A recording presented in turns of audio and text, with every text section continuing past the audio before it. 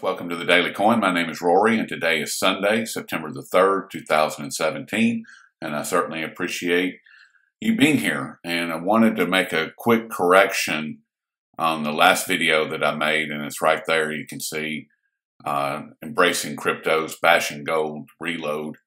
And in that video, I stated that there were 3 Bitcoin wallets that controlled 99% of all the Bitcoins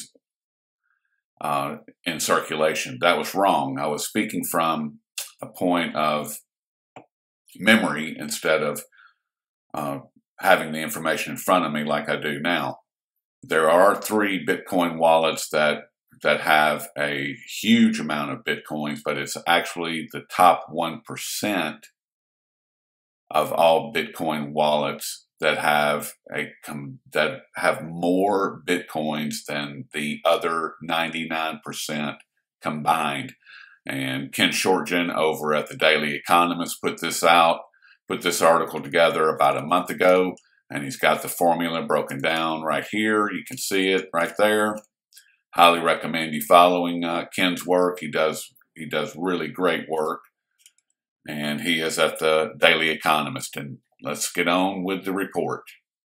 Happening with the cryptocurrencies versus government versus our individual freedoms. And want to start out with something that I wrote. It looks like originally published this back about a year ago, August 6, 2016, exposing the group of 30, the Rogues Gallery. These are former and current central bank members. These are members of academia. You can see Paul Volcker, Jean-Claude Trichet, Ben Bernanke. I mean, these are just some of the criminals, and it goes on down, and it gives all of them that were current as of this writing that changed. There's Tim Geithner, Paul Krugman. These are just some of the people that you're going to recognize. Larry Summers. And I mean, this is, like I said, Rogues Gallery. So just want to kind of set the tone here for a minute. Next up, another article that I wrote. Well, I republished it in April of this year. It's called Tower of Greed. This is pointing out the people that actually, they have these secret meetings that Zero Hedge wrote about, and we don't get the minutes from this. It's the world's most exclusive club, and it has 18 members. The details of the meeting are kept from the public. The ECC makes recommendations on the memberships and organization of the 3 BIS committees that deal with the global financial system, payment systems, and international markets. Ben Bernanke, who couldn't see the housing bubble in 2006, but yet these guys could make decisions about how Greece should join the European Union. This was written in 2000, it was written in 2000. So they knew in May of 1998 that Greece could not participate in the Eurozone, not because of anything that involves the Greek people, but because their debt to GDP was out of balance. They couldn't get it in balance because of the way that their economy works.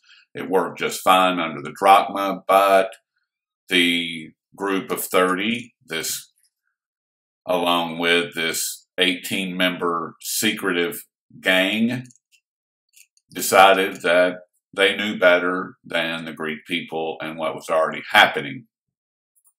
We move along.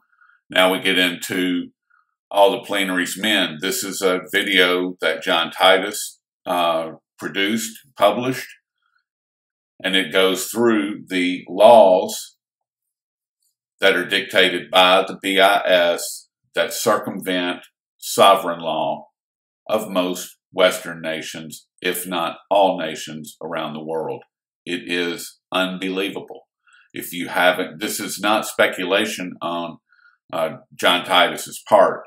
He's actually taking their documents, their words, their actions, and lining them all up and detailing how it actually works. Digital enslavement. This is where I get into the cryptocurrencies and what I see happening based on some of the information that I've just presented to you. This is a 3-part series. This was a very serious, in-depth look at a wide variety of scenarios that directly impact you and me and everyone else, and how all of this is coming together. People have been questioning, I've been questioning whether or not cryptocurrencies were going to be allowed to run free, and my argument has been that the too big to jail, that Eric Holder's Department of Justice said, in fact, the too big to jail banks are too big to jail, and gave them a get out of jail free card, all of them. So they now face no prosecution for anything. All the markets are rigged. If you believe that the markets are free globally, then explain to me the Forex scandal. Okay, HSBC faces fresh suit alleging Forex manipulation. FX scandal, Euro money, Forex manipulation. Global banks admit guilt in Forex probe, fined nearly $6 billion. The timeline for the global FX rigging scandal.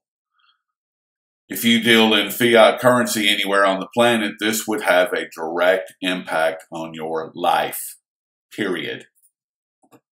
HSBC settlement proves the drug war is a joke. This is an article outlining how HSBC was laundering drug money for these terrorist organizations that bring the heroin to the world.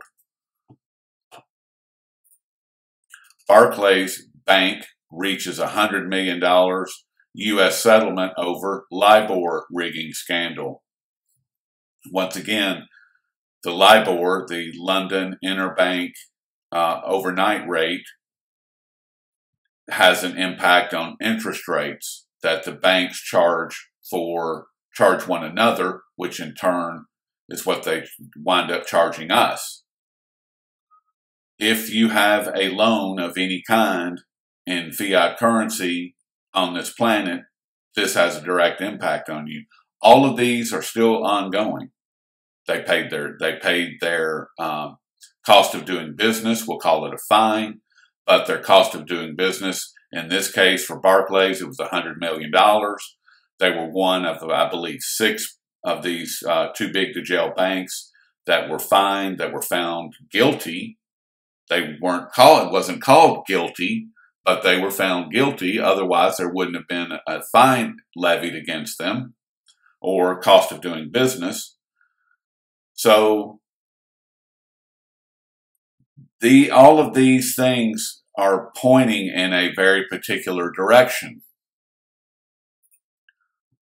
I was challenged by a commenter on my last video who said that I needed to speak with Andreas Anopoulos. Well, that picture right there, that's Mr. Andreas Anopoulos. And as you can see from the title of this video, Bitcoin Q&A, will governments ban cryptocurrencies?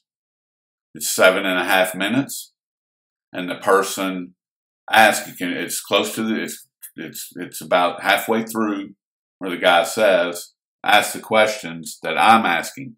What about the IMF? What about the BIS? What about these too big to jail banks that are going to come in and crush? Their words, the IMF used the words, and I showed it in the last video, that the IMF plans on, quote, crushing cryptocurrencies, period. And Mr. Andreas is asked this question that I've been asking. And he answers it with the question that I'm going to ask you. What happens in the future when Bitcoin becomes mainstream and governments realize that some intra-governmental organization like the UN or the IMF or the US or the EU decides to implement their own cryptocurrencies? Let's say US coin or IMF coin, and they make it,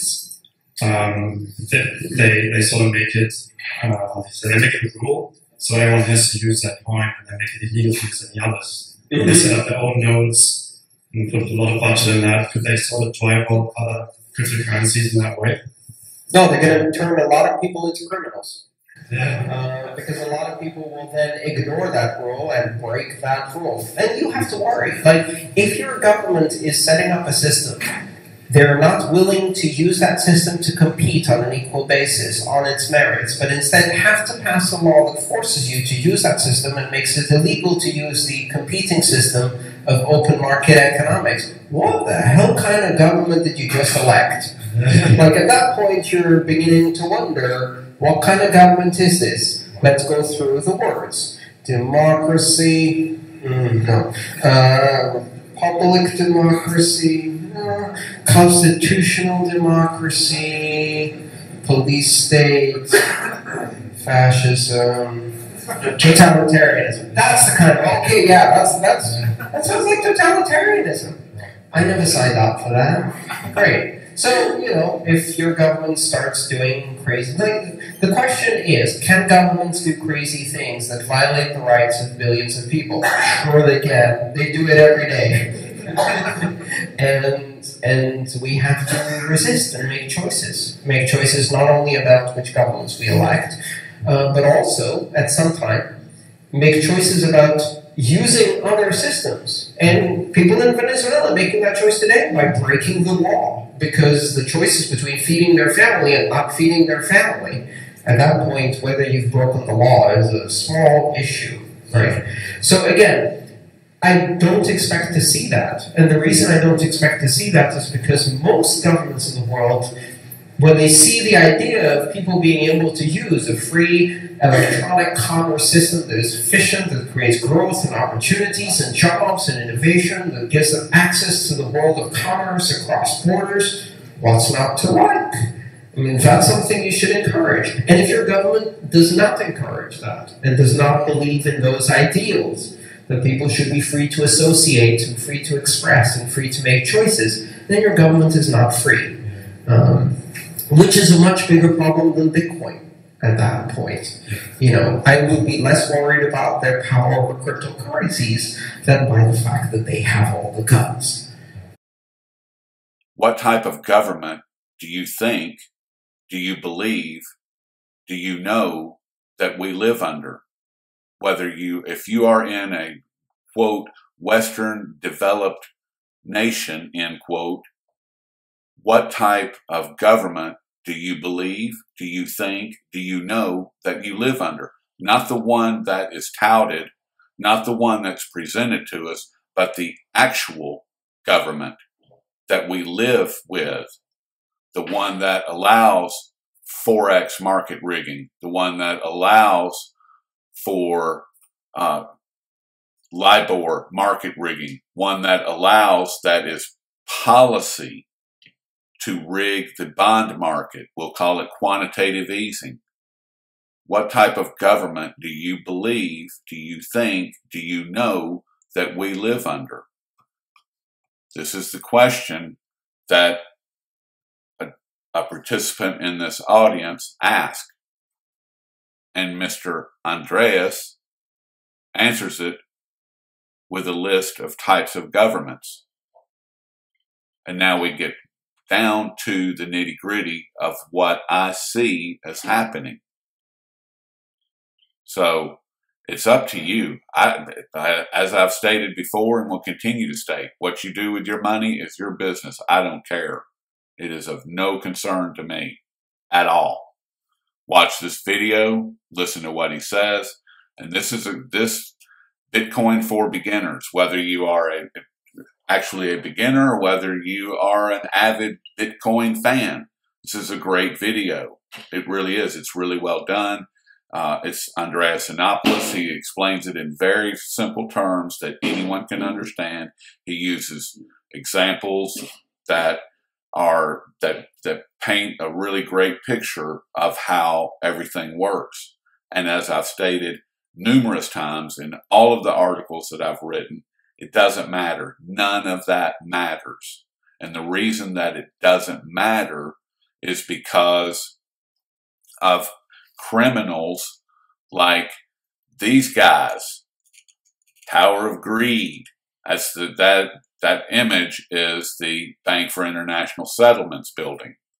It's like, here's another great example. And what actually sparked this, which was an article that was published, I believe, in Financial Times yesterday, discussing new banks getting on board with the utility settlement coin, which I've written extensively about. It's well over a year old, or it's about a year old is when it first came on, which is when I first reported on it. And the utility settlement coin was designed specifically for the central banks, and the USC, the utility settlement coin, trades at parity to the Federal Reserve note, the euro, the franc, and the pound. The announcement yesterday, I believe one of the banks in Japan, not the People's Bank of Japan, their central bank, but one of the too big to jail banks, is now on board. State Street Bank is now on board. When I hear State Street Bank, this is what I default to. How your wealth is stolen every day. This is an interview with Harry Markopoulos that he explains how State Street and Bank New York Mellon steal from our 401ks, our IRAs, our pension funds every single day. He spells it out. Is he right or is he wrong? Well, according to the state of California, he is 100% right, because the information that he presented to the state of California Attorney General brought them to court, and State Street lost.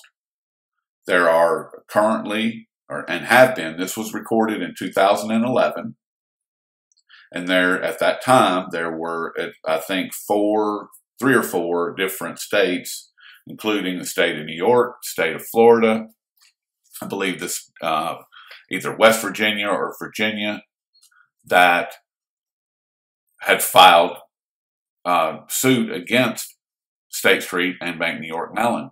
They refuse to go to court. They keep putting it off because they know that once they step into court, and Harry Markopoulos says this, these are not my words, that once they step into court, they really don't stand a chance, because there it is. It's very clear to see. All of these things point in a particular direction. I'm going to ask you again, what type of government do you believe, do you think, do you know that we have in our world? I have my thoughts. I study this. I've been doing research and analysis on these criminals for a number of years, close to a decade. So I have some knowledge as to what's actually happening. I've just presented some knowledge to you as far as what is actually happening in our world right now, today, that involves these governments. Presented in the last video of this type, asking the same questions.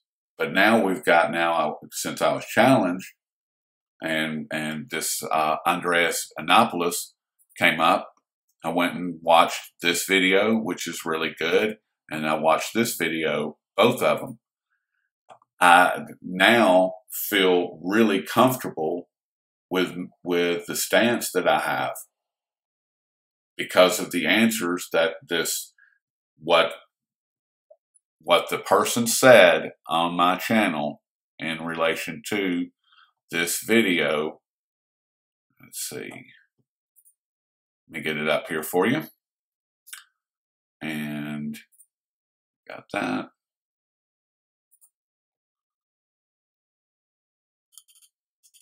He believes the person that made this comment believes that Andreas Anopoulos is one of the smarter people within the Bitcoin community. He's very articulate. He is very well studied. And the case that he presents is beautiful. I mean, I'm not going to deny that. Here it is right here. It says, Rory, if you're serious about getting answers to your questions, then invite Andreas Anopoulos to your show. Then I'm sure we can close down most of your nonsense fear-mongering, okay? People fear what they don't understand. Have you heard the saying, if you can't beat them, join them? I'm sure you have. Well, this is why the bankers are joining the crypto party. Otherwise, they will be left in the dust within very few years. Now they may have bought some extra time by scaring people to stay in fiat or to buy their own crypto once they have something ready. But the crypto is the free market. We no longer have to use whatever they make. The future is here, no matter if you like it or not. Learn more. Invite Andreas. I dare you.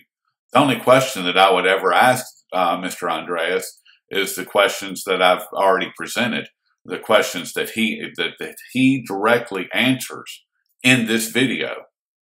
Because there's a member of the audience that asked the very question that I would ask him, and the only question that matters. What type of government do you believe that we have? What type of government do you know that we have? That's it. That's what it comes down to. Period. And if you think that we have a constitutional republic, you might want to do some more research. If you think we have a democratic republic, you might want to do some more research. If you think that we have a police state, I would tend to lean in that direction. If you think we have a government, a fascist government, now we're getting closer to what I believe. If you believe that we have a totalitarian government, I don't think we're quite there yet. I think we're leaning in that direction. But a fascist, leaning, totalitarian government, yes, that's what I believe. What do you believe? What does your research show? What do your daily life experiences show? What do the too big to jail banks prove to us every single day in a court of law? I'm sorry, supposed law. There are no laws. There is no rule of law. Period. So I hope that answers some of your questions. And like I said, when I watched this video, it reaffirmed everything that the almost decade of research has proven, and proves that, or to me anyway, you can believe whatever you wish. It doesn't matter to me. If you like cryptocurrencies, Bitcoin, Monero, Dash, the FUCK coin, I don't care. I don't care. The Burger King coin, go for it. Load up. Get all you want. But just know that the IMF has already announced that they plan on crushing cryptocurrencies. And they have the ways and means of doing that. Well, they can't shut it down because it's decentralized. Well, okay. So what? What does that mean? It means that if you use an outlawed currency and all of a sudden your taxes that you report at the end of the year don't equal what you spent or what you acquired by the end of the year, there could be a problem with that. I'm not saying that there will be, I'm saying that there might be. if your household generates, $75,000, $100,000 a year, and you've been filing your taxes based on that, and all of your expenses and all of your outflow lines up to that to say, yeah, this supports it. And all of a sudden there's an additional $4,000 worth of stuff that's come online, or $10,000 worth of stuff that's come online. What about facial recognition? What about biometric fingerprint? What about all of the spy technology that's all tied together, that's tied back to each one of us? I want something as desperately as anybody else. I want out of this system. Do I see cryptocurrencies being that way out? I don't. I do not. So, but that's all I got for today. Let me know your thoughts. Let me know what kind of government you think that we have, that you believe that we are living in or living under in the comment section. I would really appreciate that, because that's what it comes down to, folks. And it's just that simple. So have a great weekend. Have a great afternoon, and we will talk soon. Thank you so much.